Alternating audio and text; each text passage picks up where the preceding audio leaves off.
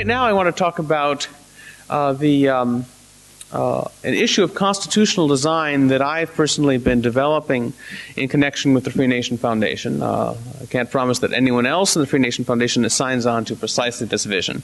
But my idea is this: how would you go about designing a constitution for a new libertarian nation? Now, as libertarians, the first thing we think of is, well, we want a nice long Bill of Rights. And we want to make it very detailed and no ambiguities, and we want to describe in detail exactly what the rights are. And yes, I think a constitution should have that. But what we have to recognize is that a Bill of Rights isn't enough. Just by itself, it's a wish list. The old Soviet Constitution had a Bill of Rights, not an ideally libertarian one, but still not too bad a one. But the rights were more or less ignored in practice. So it's not enough just to have a list of the government's promises to be nice. What you need is some kind of political structure to ensure that the government will actually behave in the manner that the Bill of Rights says they ought to. So you need some kind of constitutional limits on power, and the stuff that Randy was talking about earlier is along the lines of what we're talking about. But you might say, well, since Randy's already suggested ways in which having a government, that is a central monopoly of power, is part of the problem, and since I've already come out of the closet as an anarchist, you might say, why am I talking about designing a constitution for a libertarian country at all? And doesn't that sound like one of the status projects from my old bad days, when I just wanted 1% of government instead of 0? Well, there are a couple of reasons for it. One is, if you're starting up a new libertarian country, in some sense you've at least got to have something that looks like a government in order to interact with other governments. If what you've got is a territory that other governments see as just empty and unclaimed, it's going to be very easy for other governments to claim the right to go in there and restore order.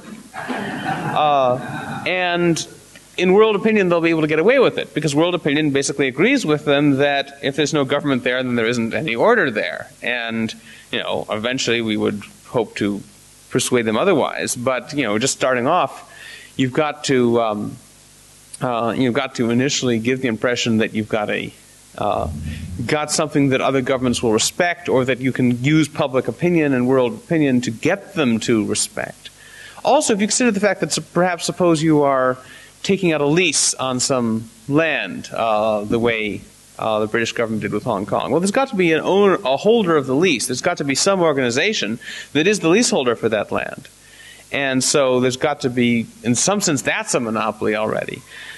So that's one issue, is that we might have to have something at least sort of governmental in order to be able to interface with other nations. That's part of what this international relations conferences that we're doing in October, is to talk about how a government of a free nation would interact with other governments. In a previous conference, we've talked about the really creepy issue of national defense, but this is more sort of the ordinary day-to-day stuff about when they come to deliver mail, who's authorized to pick it up, that kind of thing, international mail. Not as sexy an issue as national defense, but something that would matter in day-to-day existence. Another reason for not just going for a purely anarchist system is, if we're trying to build a free nation movement, we need to get the cooperation of the libertarian community as a whole, and it would be a bad idea to limit it to just the anarchists or just the minarchists. We need the cooperation of everyone. And so I think that there'd be good reason to try and come up with a system that in some sense combines aspects of minarchy, that is limited government or minimal government, with aspects of anarchy or polycentric order. You need to combine both in order to be able to present a governmental face to the outside world, and in order to get cooperation from libertarians, because anarchist libertarians will be perhaps reluctant to get involved in a project of a purely minarchist approach to libertarianism, because they're afraid it won't work. They're afraid that if you've got the centralized monopoly of power, pretty soon it'll be acting like Leviathan all over again. On the other hand, minarchists may be reluctant to get too involved in trying to build an anarchist country because they think that won't work. They think it'll break down into warfare among competing protection agencies. So we should have something that in some sense can be something that both sides can get behind, even if neither side is completely happy with it. So how would you combine aspects of minimal government and aspects of anarchy into a single system? Well, there are two ways of doing it, not necessarily incompatible ways. I think ideally you should try and do both. One way is simply to divide the territory, to have part of the territory be anarchist and part of the territory be minarchist. And in order to have the minarchist part be the part that faces outward to other governments and looks like a government, in a sense you could have it like a donut ring. The ring on the outside would be the minarchist, and then there'd be sort of a little area in the middle that would be anarchist. And this would allow a kind of competition between the two systems. It would allow us to test how they work in practice. And each one could in principle serve as a check on the other. I mean, if the minarchists are worried that the anarchist thing is going to collapse into chaos, well, they've got the minarchists there to restore order if need be. On the other hand, if the anarchists are worried that the minarchist thing is going to become a swollen leviathan, well, you've got the anarchists in the middle who can go out and put a stop to it if they're hired to do so by the oppressed victims of the minarchist regime.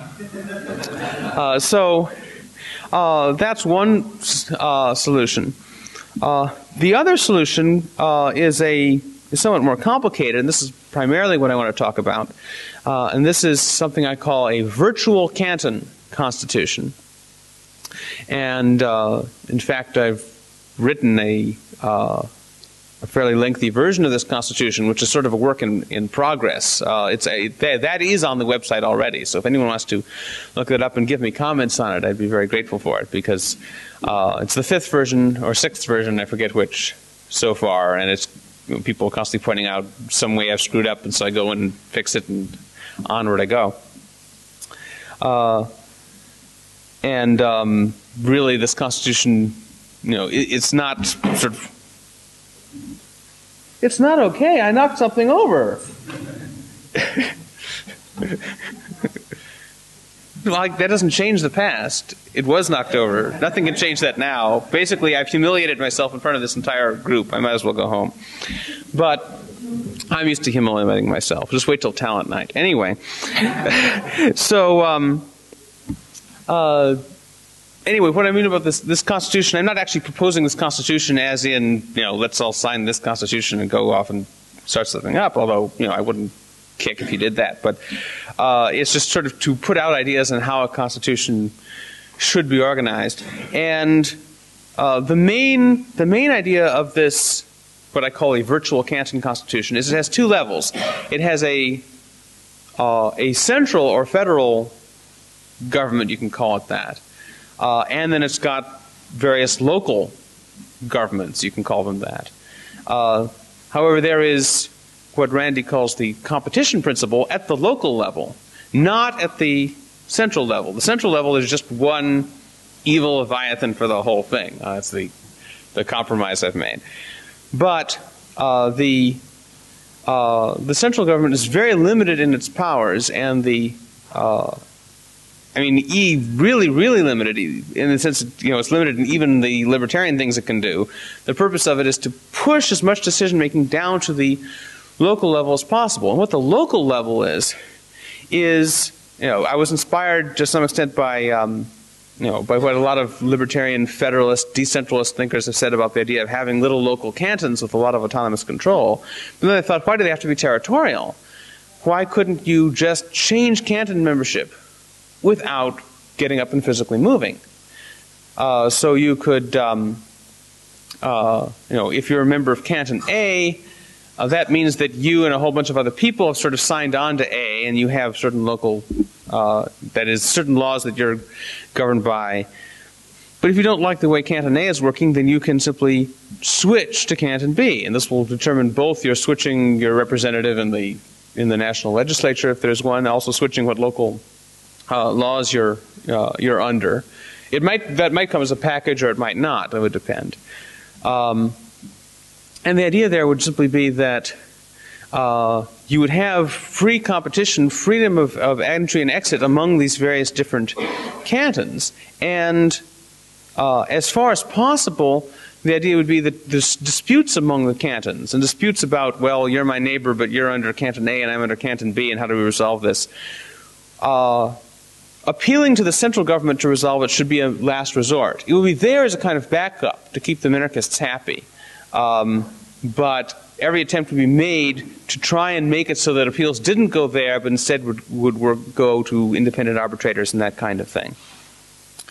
And so basically, if you take the United States as an example, it would be as if you had the federal government still there, although really stripped down, and then you had the various states, but you could be living in what's geographically North Carolina, but be a citizen of Alaska